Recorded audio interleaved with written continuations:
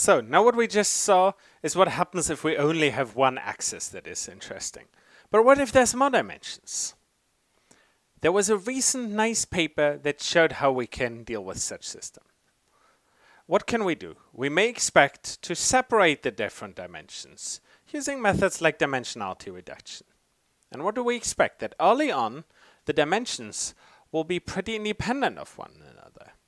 And if we have growth that is very rapid, then if you want, the dimension that first makes it will become dominating very quickly. It will go like this.